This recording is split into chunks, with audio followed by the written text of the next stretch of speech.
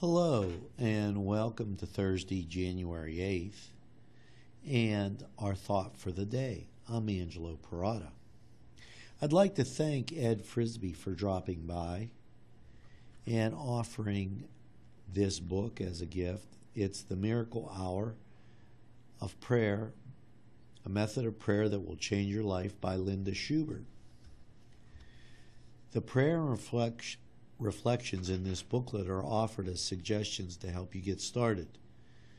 The more you can personalize them and allow the Holy Spirit to lead you in a spontaneous way, in your own words, the more meaningful it will be. You can expect a tremendous awakening and continual deepening of your spiritual life through this daily miracle hour. I'd like to thank once again Ed Frisbee for that little gift. And now it's time for our thought for the day. Praises of God. You are holy, Lord, the only God, and your deeds are wonderful. You are strong. You are great. You are the Most High. You are almighty. You, Holy Father, are King of heaven and earth. You are three and one,